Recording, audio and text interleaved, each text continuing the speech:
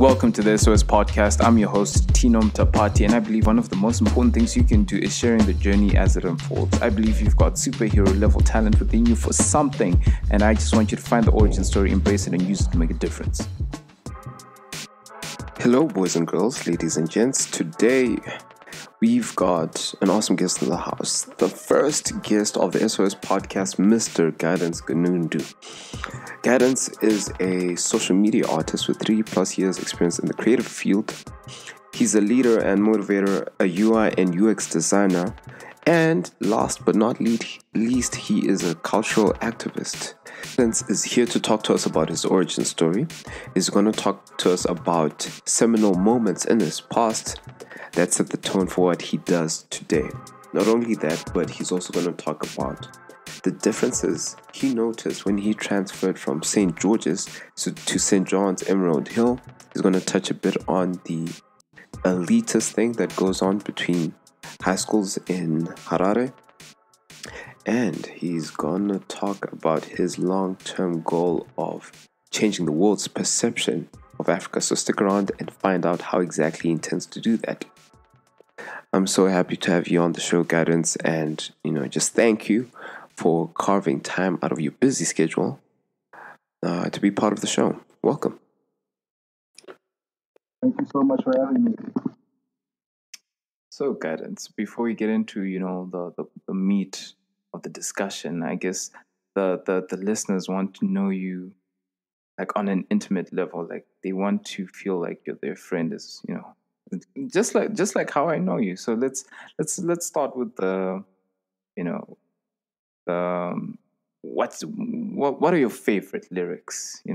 Probably if people know type of music you're into, they can relate to you better. That's a tough one. As an artist, as a person that has always been involved with the arts, I listen to all sorts of music. I cannot say I have a favorite. It's hard for me to say that I have a favorite genre or I have a favorite song because I'm one of those people that has always been, been immersed in music. But one thing that I can tell you is I listen more gospel than anything. And particularly the song that I really like these days is by a Zimbabwean artist. Her name is Janet Manyoa. I'm sure many people probably... What was it? Janet Manyoa. Okay. Many people probably know her, or some people don't know her. I don't know.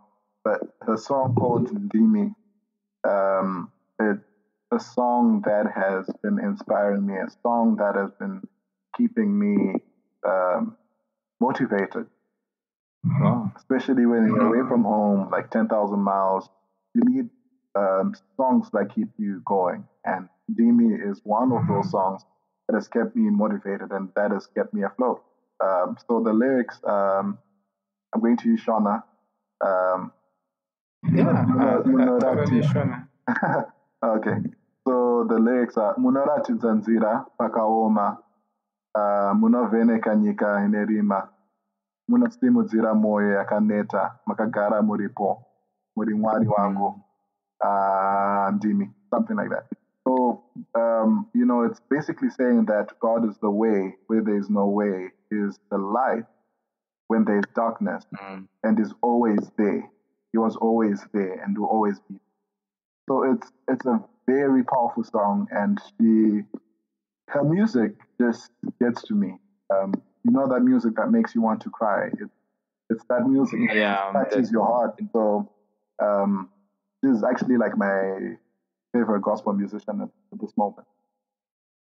Wow, that's incredible. Those lyrics are powerful.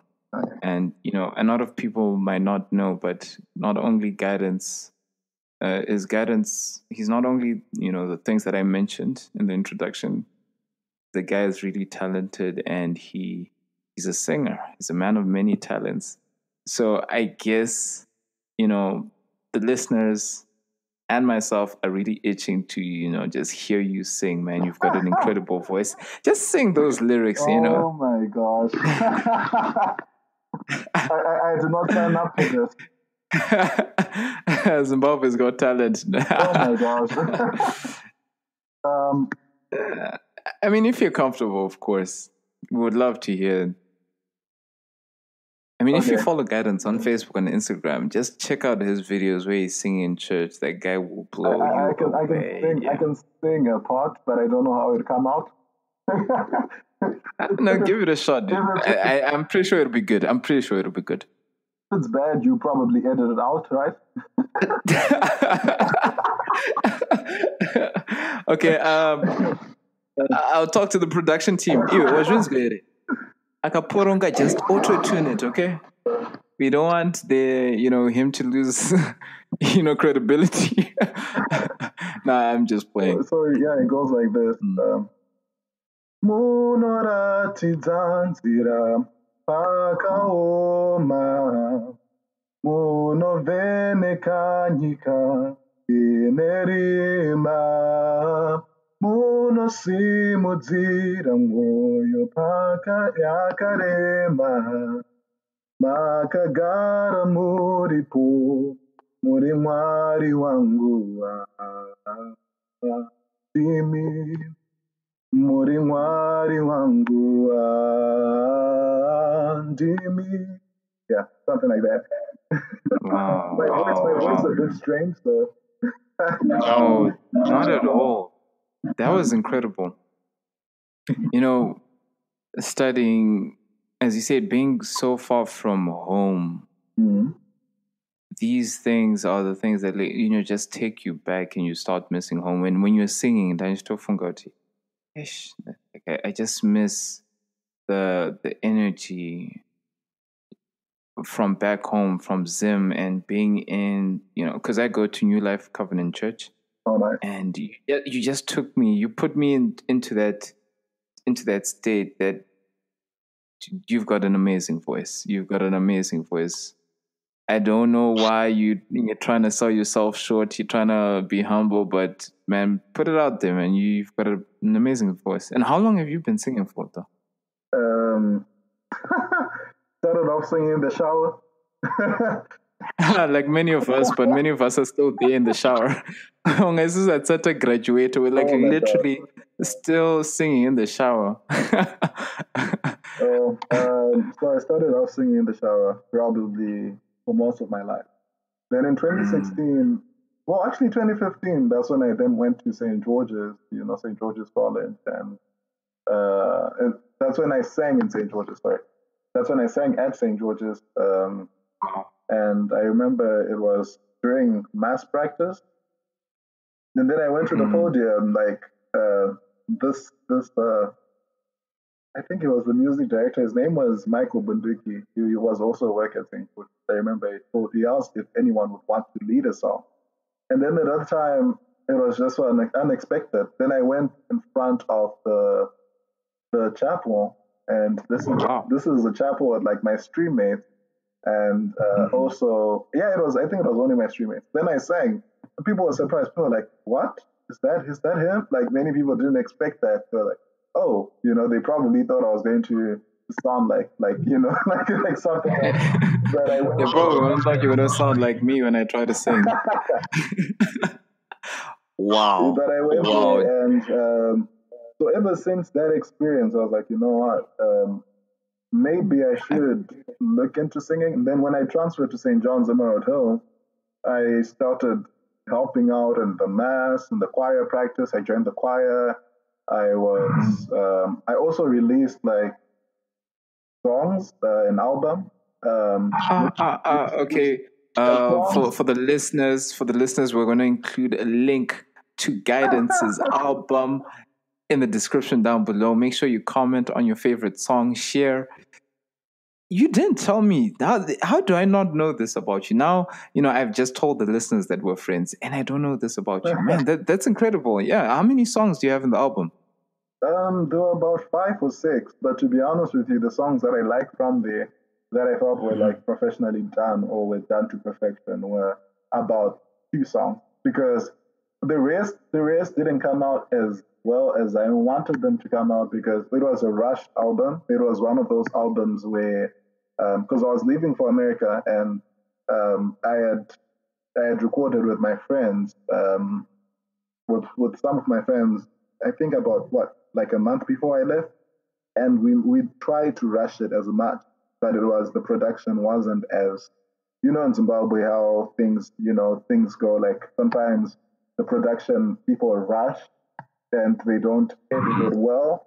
So there are two songs mainly that I think are up to standard. Like there's Grace, and then there's a song called Holy. I also have links on my YouTube page. I posted them on my YouTube page. So if anyone wants to listen to them, I'll give the link. And we'll be sure to include them. What's the name of the album? I think it was. You see, no. I think it was Father in My Life I See.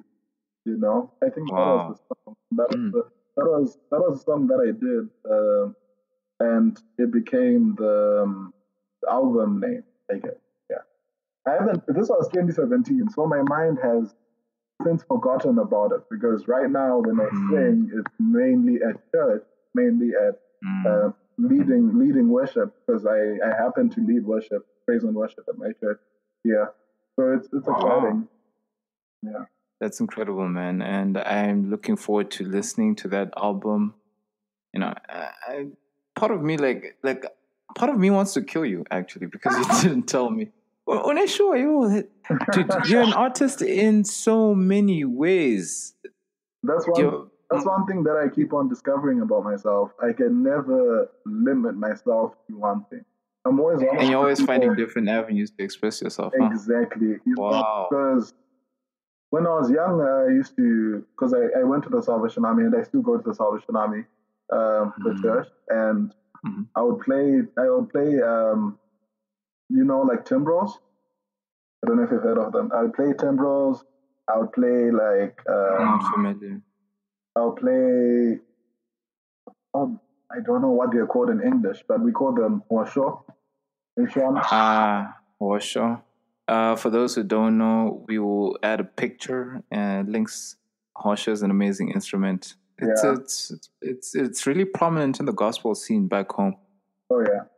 So and also I used to, even when I started with my art, I started off doing fine art, doing like traditional art, and then I moved into abstract art. And then from abstract art, that's when I came here, and then I moved into like illustration. Then from illustration, I did animation, and then web design, and then all these sorts of things. So I've seen that I am not limited to one thing, and I think that's the thing with many artists. We are not limited to one specific, especially myself. That's a great thing. Yeah, that's an amazing thing, because there's countless ways to express yourself, to reach a different type of audience with a different type of art form. So why would you restrict yourself? So that's great, man. Yeah, that's really great. But now you really got into your origin story. You kind of gave the listeners a bit of a teaser. You said when you're growing up, when you're a child, like you've always had this passion for music. And like, how would you describe your childhood? Like, what influenced, what sparked the artist, within you? Like, yeah, just give us an idea. Like, how did the painting come about? The drawings, the abstract art. How did the music come about? Well, you did say that you started singing in church, but could you like pinpoint one, a specific time in your path, like where you really like, okay, this is where it all began? So what can I say?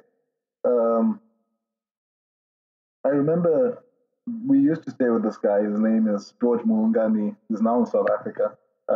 We used to stay with him, and I remember him like taking a paper and a pencil, drawing Tom and Jerry characters. When I saw that, I was like, okay, this is interesting. I've never seen anything like this.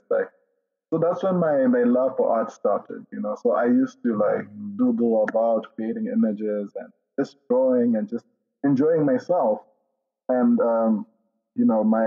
my friends all this, and they were like, okay, this child is into art, we see. So growing up, I changed so many schools, I changed, even in kindergarten, I changed. I shifted from one school to another. But was it because you're looking for like an art program, or what was the reason for you, switching so much? It wasn't really about an art program. It was probably because of like location and also like quality. Because that's my parents always tried to like have quality education for us as siblings, as my brothers and stuff. I'll go into that later on. A big shout out to Mama and Papa Gunundu, my Tabasa. You raised such an artist and an incredible person. That's shout out to them, and for doing the most. And shout out to any parent that does that. And that's awesome. Oh yeah. So I then went from from Avondale to Conway College to Hartman House. And then when I went at Hartman House, that's when I was able to focus mainly on my art side, because I felt like Hartman House had a class for art, and then like a teacher who was in charge of making sure that we focused our minds, and art was treated as a subject and not just as something that we did for fun. Even though for me it was something that I loved. So each time I went to class, or each time I went to school, I would be really interested in the art scene. Like the art classes where I was able to express myself and fully showcase my talent. So I was always genuinely into art. I remember grade 4, grade 5, 6th grade, 7th grade, up to until now. I've always into drawing. I was always into drawing. I entered my work for Allied Art several times. And you've actually been featured in the newspaper back home. Oh yeah, the Sunday Mail. I remember seeing. That was in 2016, actually, when I got my work featured in the newspaper. So they wanted artwork for the art theme, and so I just sent my artwork. I was like, okay, I see that you want artwork, and tell me if this is good. So the person got my art, and then he was really impressed, and then he put it under the title when the talent is utilized. That was the title. That was the heading of the whole. And he wrote like this whole like article on it, and then it featured 4 of my artworks, and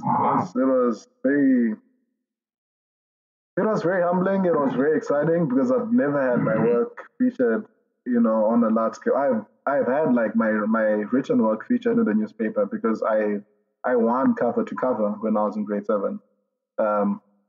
But it's cover to cover. For those who don't know, do you mind explaining what that is? Cover to cover. Cover to cover is a writing competition in Zimbabwe. You write. They give you. It's a short story writing competition. So I managed to write a story where I was talking about the farm.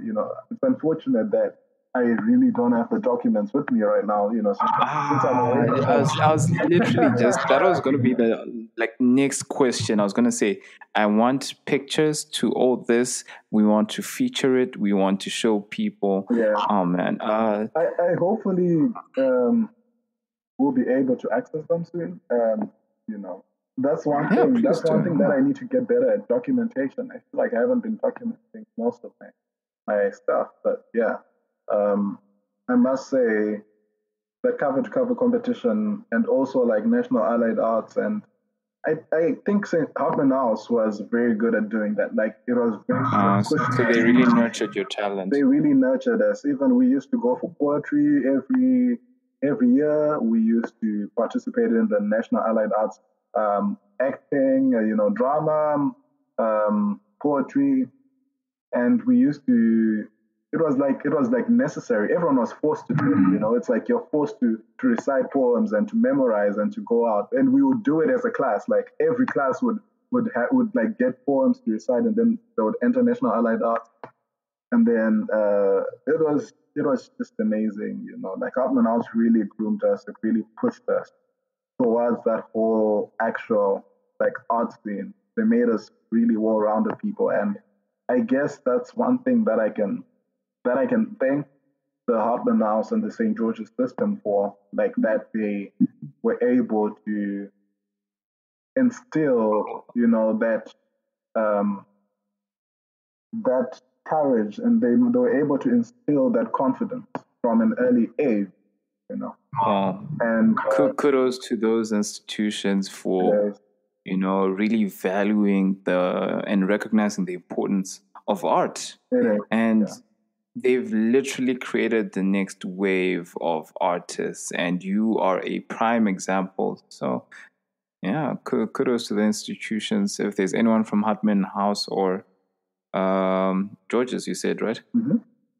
Comment in the comment section to tell us if you were, part of this. But now back to your story, man, because I'm just so inspired and I just love listening to it. Can you describe to me like how you felt like when your article was featured in the paper and your artwork was featured also in the newspaper? Like, how did that feel? Like as a kid, how old were you then, and could you describe how you felt? I can say that Teachers must have been proud, though.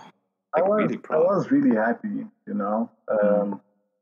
was really happy. 2016, 2017 were probably like my greatest years in high school, because a lot of great things were happening. That's the same time when junior council was happening. That's the same. Actually, where we met, huh? Where we met, that's the same time when I was, I was like becoming this leader of this, I don't know, leader of a school with so many students, close to 650 students, and just having so many things that were going on, so many positive things, to even getting scholarships, to coming to America, and it was those 2 years was so quick, and the achievement rate was just I don't even want to it was just it was blessings on blessings. It was just coming in, blessings on top of blessings. Blessings on top of blessings. That's amazing. Also, when you said coming to America, I immediately thought of that movie. The movie, Coming to America, and I really want to sing the theme song "Can't You See," but I know I can't sing it. I don't want to spoil this for the listeners.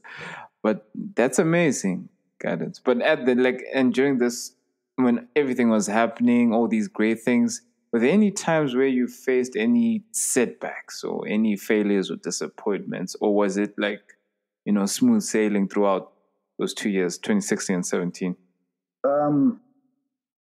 If anyone says that their life is smooth sailing, I don't know. Like they've got one, hell of a life. I want to say that. They're lying. They should get off their high horse. I don't know, because we all have obstacles that we face. And there are so many sayings, I don't know the exact words to these quotes and to these sayings that talk about you will not know how much you can hold unless you've been through a lot of trouble. I've been through a lot of trouble growing up, especially the person who I am at St. George's, at Hartman House, in general, in life in general, I've faced a lot of different things, from bullying, from name calling, to people saying stuff that they thought was I don't know. People thought it was okay to say some of these things, but I really now Yeah. that I think of it, I'm like, and all the experience that I've had, going to St. John's and then coming to America, learning with the people from diverse backgrounds, I have noticed that what we used to do in high school, what we used to say about each other, the way we were so disconnected from each other, the way we had cliques, the way we um, just found it, we always criticized each other. Um, Yeah, that's terrible, and it's sad that this stuff happens in high school. Oh yeah, it wasn't criticizing for the good. There's that criticism that is great, right? Criticism that is great to build constructive criticism. Yeah, criticism. But this criticism wasn't constructive criticism. It was criticism to tear you down. Name calling, like, oh, you're so gouache, like this whole term of this gouache one was. I remember when I came back to Zim to do my A levels. Gouache, hey, this gouache. I think it was for a time. It was one of the most popular words, and in fact, it was for the wrong reasons, even because people used it to tear other people down or just demean or belittle someone or something, and it wasn't good. Yeah, but it was such a childish thing to do, Yeah. So it was like, that's just how I felt. Like, I had conversations recently with many people, like close friends, and they were telling me, you know what, we are sorry for, if we contributed to that bullying, or, many people thought you weren't going to be successful, or people didn't think you were going to make it, or whatever, right? But I was like, you don't determine that. No one determines that. It's only no one determines anyone's success. And the weird thing was, I was extremely nice to everyone.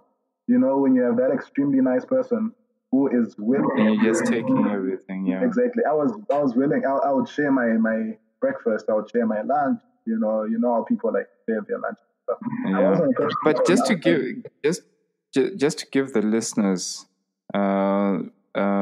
some context, and could you please go deeper into the backstory? Because you mentioned bullying, but what exactly happened? Was there, because you also mentioned that they thought that you weren't going to be successful. So all these things that were happening in your school, around you, and to you, did they contribute to making you the person you are today? Was it like really a transformative time in high school? Well, what really happened? Yeah, if you don't mind. Well, to be honest with you, if one person, many people can take it differently. I'm very grateful and lucky that I've always had that I don't care kind of like personality.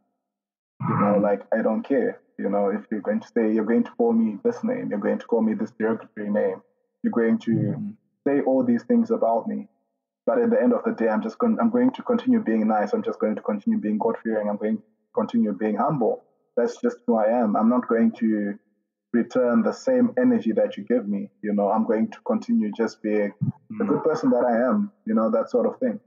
But if it was other people would have crumbled and would have like believed it that they were that person, So in terms of making me who I am, I can say that I didn't let it get to me.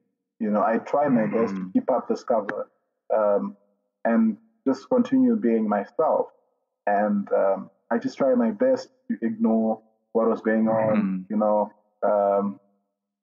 and just being called, like, to be called names because of the people that you hang out with, there was just so much going on at all these institutions, and it's unfortunate, like, that we lost a lot of time that we could have used to really get close and get to know each other, and even support each other. Exactly. Who knows? You'd be at a totally different level now. Well, in fact, not you, but them, because they could have, at the time, learned so much from you and the way you do things. Yeah. Oh yeah, right now I do have a lot of people that are coming back to me telling me, oh, like you're an inspiration to us. Like, you've got all these people coming back telling me all these stories. Like, I'm sorry if I ever contributed anything, and just apologizing and just telling me how inspired they are. Like, I was able to fight through it, and I was able to get to the stage that I'm at. And I'm still fighting for my life right now. I'm still working hard. I'm still trying to make sure that I get to the top. I'm still on that journey. I'm not saying that I'm successful. I'm not successful. I'm just a student. I'm still on that journey, and I'm still exploring. I'm still discovering myself. I'm still trying to know where exactly I am at in terms of this entertainment industry, in terms of this tech industry. That's who I am. I'm just trying to discover myself. But I'm just saying in terms of like people are actually noticing it now. People are actually reflecting on it and saying, okay, so what we did back then wasn't right. They finally grew up. It's growing up, and it's unfortunate for me because I left an O level. I left when I finished my O levels, and I didn't get to see this whole side of like people bonding or people becoming close. Because I feel like that happened in Loasics and Advocacy, where people started after you left. After I left, but so it's interesting. I do talk to a lot of Saints guys, right? They are my brothers. That's just the thing. They are my brothers, and just like in families, you have fights, you've got all those things, you've got, but at the end of the day, you end up like getting close, you end up bonding. I do have a lot of like close friends from St. George's that I actually call my brother. But I could say I'm learning I learn a lot from you every time we can. I just hear you speak. It's just so it's enlightening because you're so wise. You give such sage advice at this age where most of us, just going back to what you said earlier about, you didn't let it get to you. You just still be this amazing, great person, kind person. But, I guess if I was in your shoes at that time, I would retaliate, and it's not a good thing. And I'm just so impressed at how you handled that situation. In high school, man. Got so much respect for you, and that's. Oh yeah, I guess in high school people will still be immature, and they feel like the world revolves around them, and they just think, oh, I'm at this school, so I'll be at the school forever, or my life is set because I'm in this bubble that I'm in. Whereas life is life. Life teaches you lessons. The moment you leave a specific place and go to another place, and the moment you experience different things, and that when you're away from your parents, when you're away from that strong support system, that's when you realize that, oh, it's important to make friends with everyone. It's important to build relationships and to nurture them, network, because you might need that person in the future, So I think so true. I think that's just how it is, like there's a lot of bullying, there's a lot of things that happen in high schools, and that's just how it is, especially at old boys, because growing up, it's a boys' school, so that's what happens. And at the end of the day, coming to think of it, like, is it really necessary? Like, what are we doing? Like we lose so many years of getting to know each other, of getting to form those bonds, just because you decided to act like a jerk or just because you want to look cool, follow the crowd and look cool. We just want to follow the crowd and look cool. So what am I going to do? I'm going to go and discriminate this other person, just because this squad doesn't like them. So if the squad doesn't like them, then the whole stream doesn't like them. So we're just going to like build up and say stuff so that I come out as if I'm cool. And the one thing that I can say, even though it didn't affect me as much, I can safely say that there were some times when I really did feel insecure, because I was like, okay, these people are calling me these names, and what's happening? And you always kept wondering. But how did you deal with that self-doubt, that fear, that insecurity? Like, how did you deal with it at the time? Of course, as you said, you didn't let it get to you like completely, but how did you really deal with it and get out of that, way of thinking, and like just stopping yourself from feeling that way? Well, I don't know. Getting out of it, it was hard. I must tell you, like, because you would see me acting, and people would make fun of you when you're on the stage, and you're on the stage, and people are making fun of you, and you kind of have to cover yourself. And my parents, and the thing is, my mom.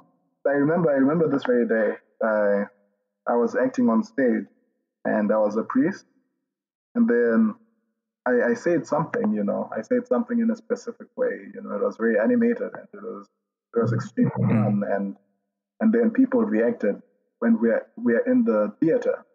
People reacted, and my mom and my sister were there. My mom and sister, they were surprised, they were shocked. They were like, "Oh, this is how you people like act cool."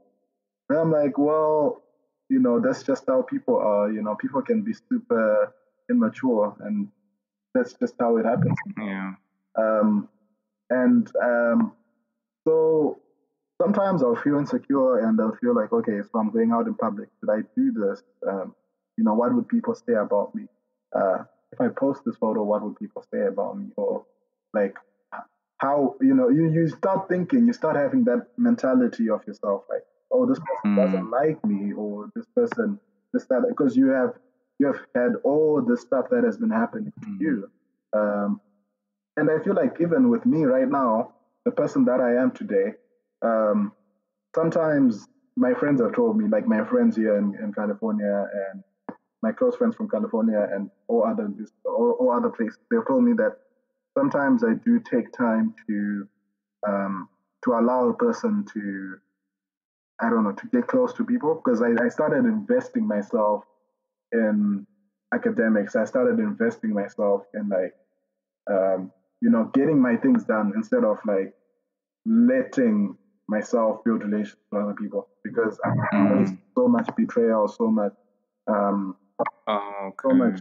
So you so when you left for the States, that's it. I guess that's probably one of the ways you dealt with it, just immersing yourself in your work, in your craft, that you'd shut everybody else out, right? Oh yeah, but this was before I even came to the States, because all this that I'm talking about happened in like my first 4 years of high school. When I did transfer to another institution, a lot of positive things happened. That's when I was telling you, like the newspaper, Harare Junior Council, publications officer, running for mayor. Even though I didn't get the mayor position, I lost that mayor position by five votes. Just a mere 5 votes. If they hadn't kicked me out, I would have rigged those elections, because I cannot think of anyone more deserving than you. I'm serious. I would have rigged those elections because you were more deserving of that post. And I don't know really what goes on. I'm not trying to throw shade, but I remember, like, I'm not going to mention names, but when I got kicked out unfairly from junior council, and I had a valid reason, but I was still kicked out.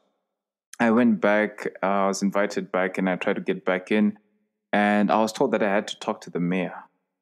And I hadn't spoken to this guy, I didn't know him.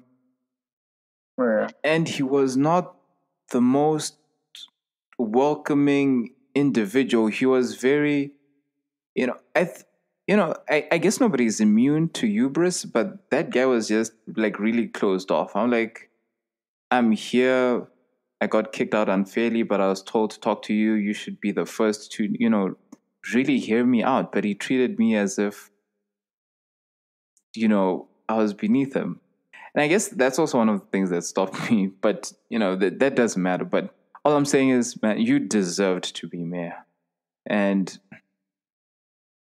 they just made a wrong decision.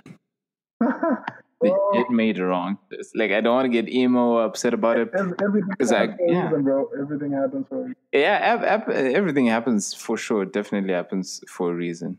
Yeah, so that's just how it was. So I must say, so yeah, I lost by 5 votes. Then that's when I became the deputy head boy of St. John's Emerald Hill.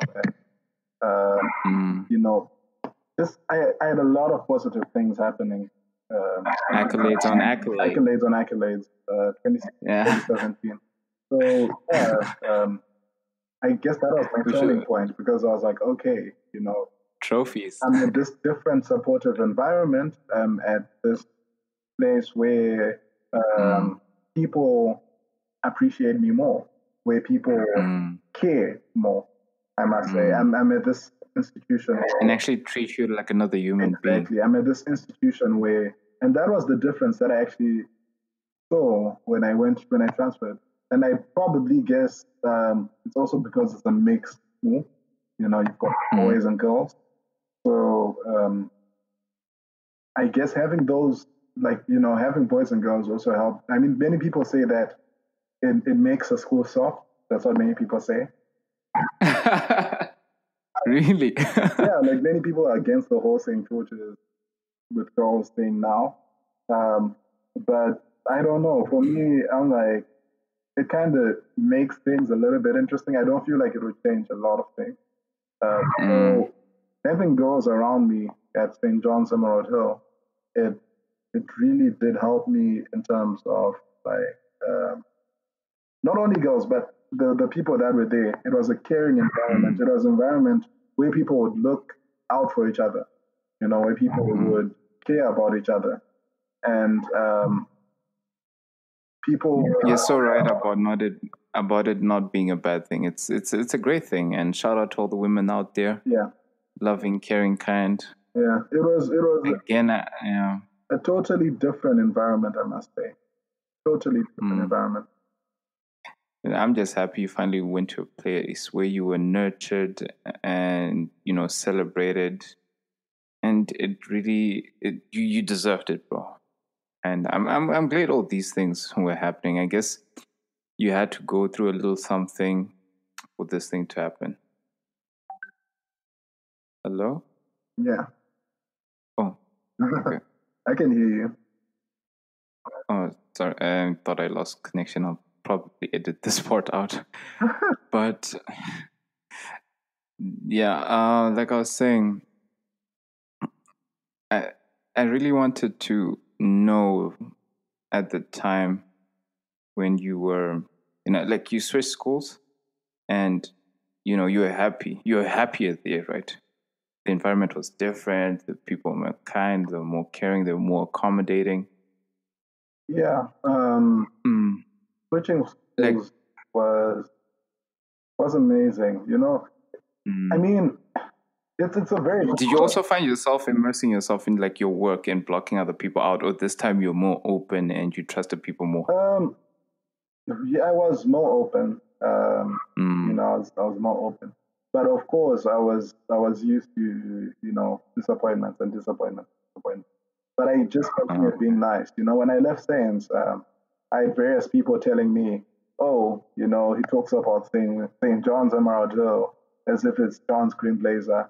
You know, I had so many people saying, "Oh, you moved to St. John's." You know, like many people were like, "Huh, is this guy like going to be successful? Is this guy going to, you know, like, oh, you went to that school, like, what's that school?" You know, so you've got so many people that were saying stuff about like me moving, and you've got some parents that were even worried, like my mom's friends that have kids at St. George's. They were even worried like how I was going to perform at St. John's Emerald Hill. They were afraid of like, what would I didn't knew that. You know, that's very interesting, because I didn't know that the whole thing with, you know, A-list schools in Zim was like that. Like there was that much rivalry, or, you know, people thought certain schools were better than other schools. Even parents getting worried for your friends' kids.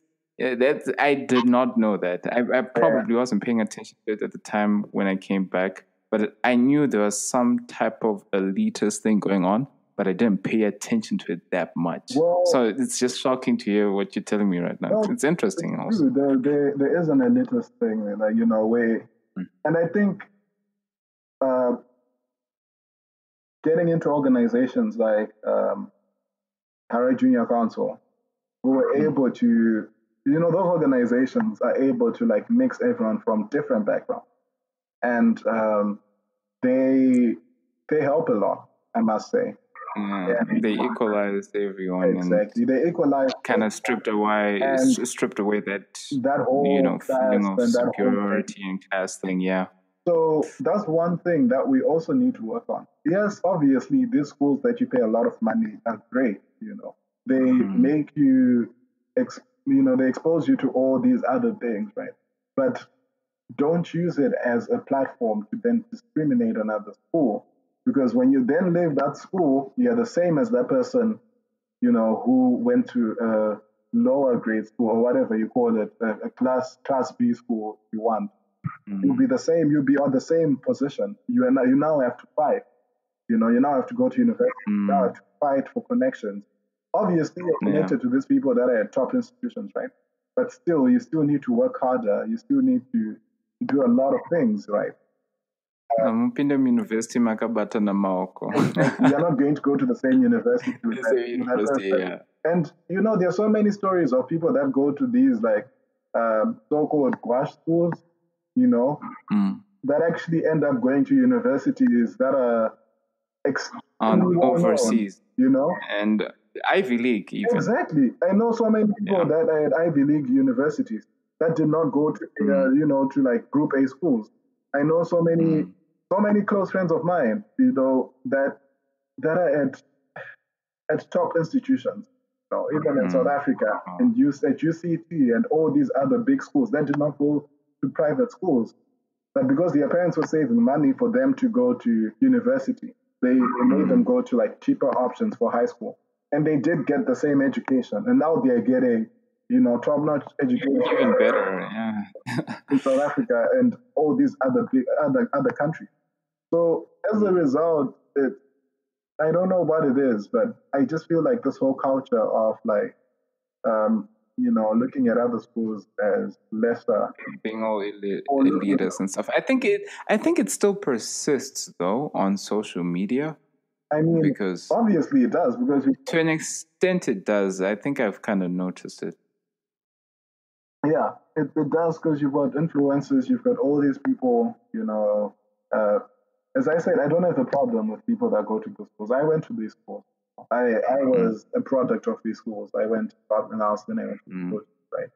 Yeah, it's definitely not about the school. It's more about the individual and the character, because you're look, you're the perfect example where you went to these schools, but you ended up being a completely different person in all, like, in a good way, in a really good way, in a positive way.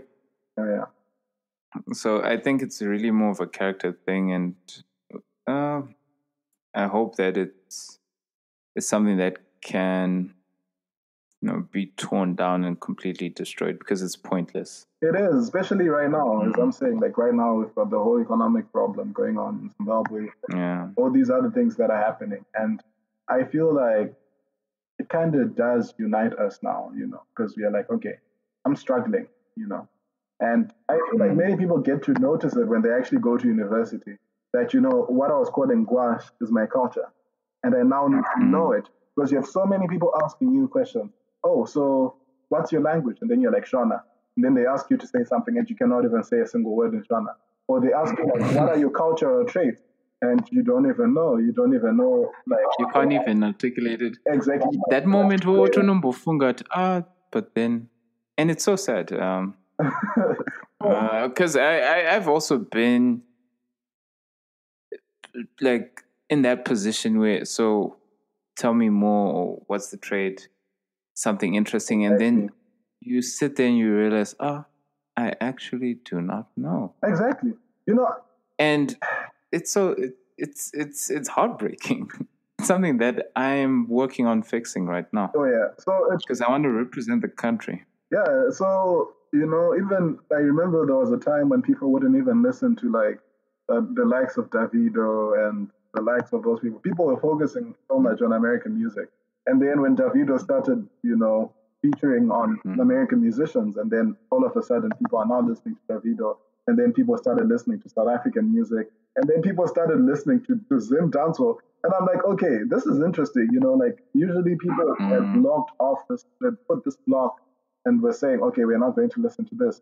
And now people are now opening their minds. Now there's Radio Epamoyo, and many people are like, oh, I can learn Shona from this. At least like I can understand that whole ghetto culture, that whole culture that is there.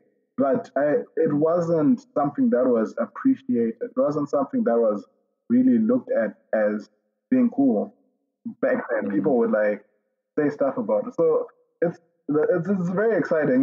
This whole shift, I think it's for the positive, but I still feel like people should be able to not put that wall. Even in America, they're rich people, right? They're poor people. You've got people that go to like private high schools. You've got people that go to like normal public schools. But you'd never hear of any situations where people are like, oh, I'm better than this person. No, especially where I'm at in California, I've never really seen that whole sort of like discrimination, like if you're poor or if you're not poor. Like I've never seen people like discriminating each other. People are like super open, It's actually a rotten mentality to have, and I'm ashamed. Like I'm ashamed of it, and I'm gonna call it like it is. Back home in Zim with this whole school thing and the way people act, it's a rotten attitude to have and a rotten mentality, and it sucks that you have to, America or any other part. In fact, let's say America, because American entertainment dominates. You have, you're literally waiting for America to tell you something is cool in your own culture and for you to accept that it's cool. Exactly. And that's so sad. I'm always talking about this. I'm always posting about it, how African Americans are trying to understand where they came from. They're trying to understand their cultural norms. They're trying to understand who they are. Connect with the motherland. Exactly. And then you've got us Africans throwing it out of the bag, throwing it out into the... Bruh, literally. Trying to avoid everything that makes us African and now trying to be African American. So there's like this whole huge gap in between, and we're like not eating, Because you tried so hard to extricate yourself from your Africanness because you thought it was gouache, quote unquote. Exactly. And it's so bad. And, it's so interesting that you've got this perspective. And it's one of the many things I respect you for. Many people agree with you right now. Many people agree with and it's true, yeah. It's true. But I guess you had this perspective for a long time. And you've been a deep thinker about this whole issue surrounding this for a very long time. So I'm starting to think, is this what really led into you being a cultural activist? Yeah. So this is what, set you down that path of, being a cultural activist, this, subject matter. Yes. You've got, when you look at people like Tanase Gambura is a perfect example too. I love Tanate. Tanate, if you're going to listen to it, we love you. We respect the work that you're doing. And we can't wait to have you on the show. Oh, yeah. She is. Yeah. She's amazing. She is. She's one of those people that I really do respect. There are very few people, that are like her, because she would go to our junior council and she would interact with everyone the same.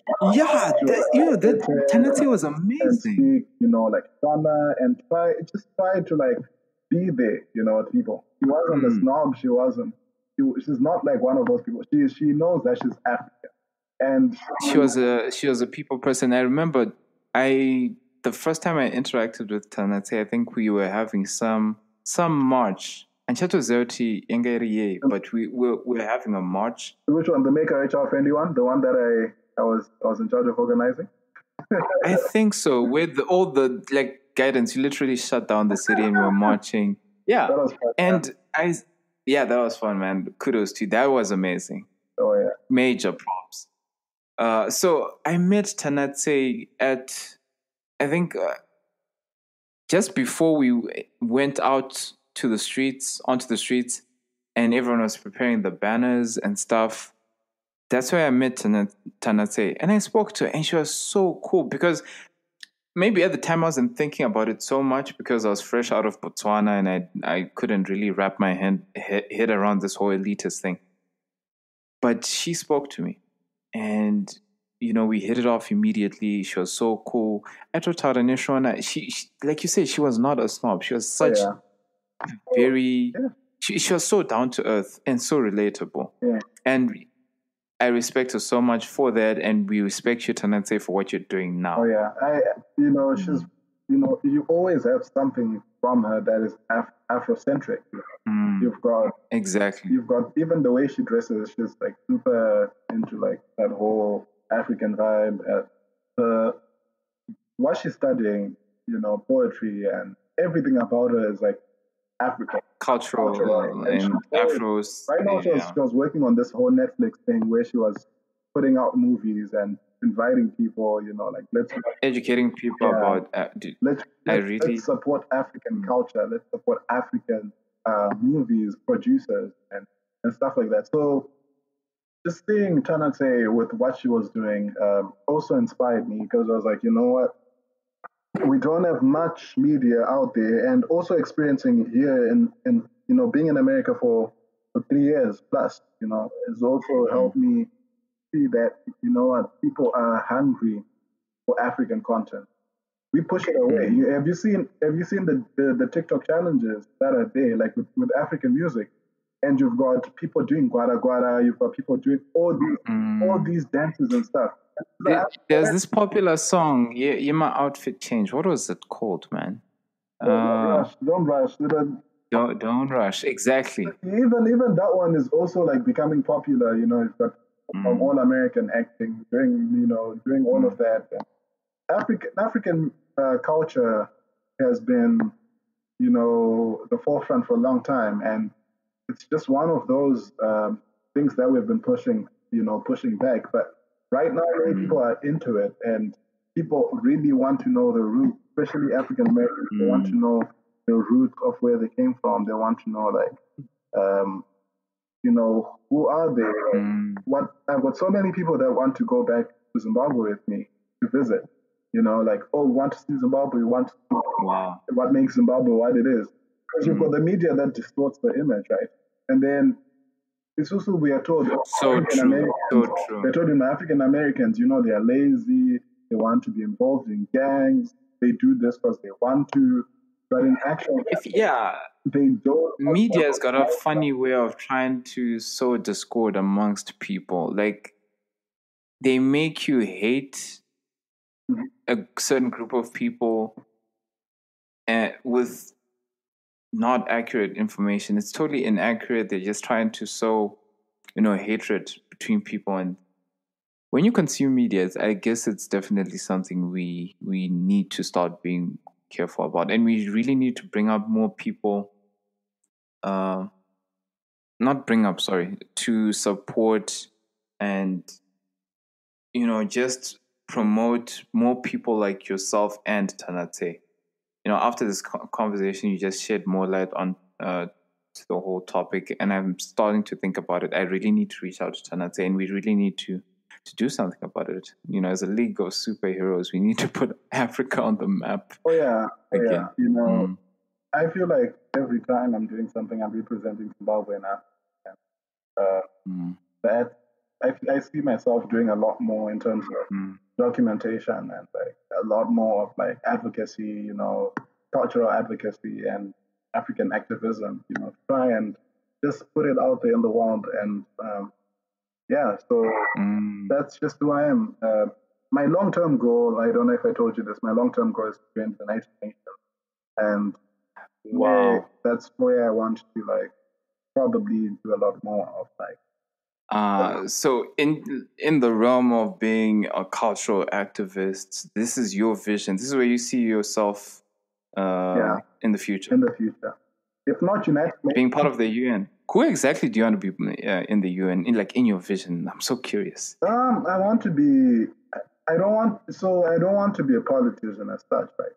But I want to be most likely focused on the media side of the United Nations. So right now, most of the things that I'm doing are media related, right?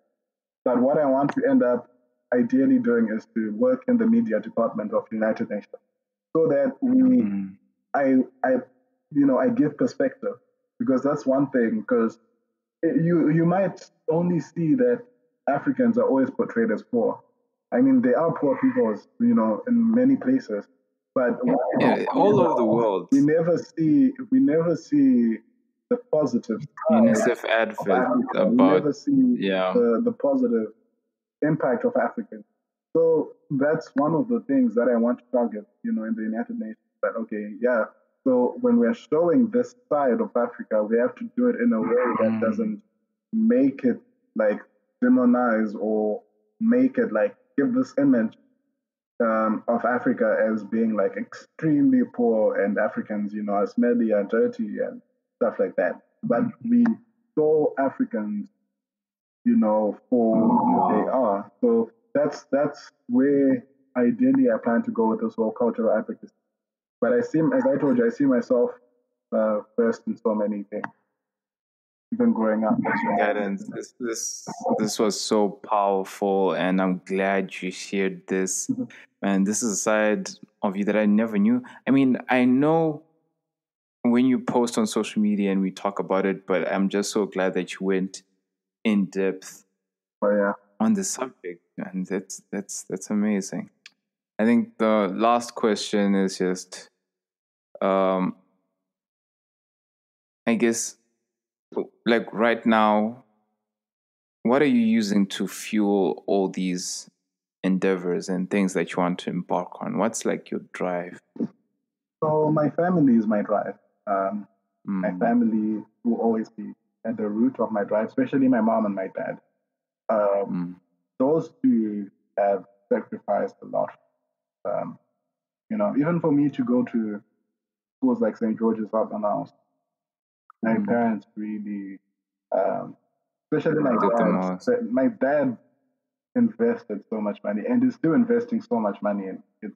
It's insane how selfless and caring he is. So with a dad like that, who is always investing all his money into you, you kind of feel so, it just touches me a lot, because I've never, I know many parents, I know many people will say that it's a parent's duty to do so, but trust me, you have a father that will take risks for you, a father that will make sure that you are satisfied. Though always, even though I'm here away and I'm working and I'm trying, I'm always able to produce, I'm always able to count on your dad.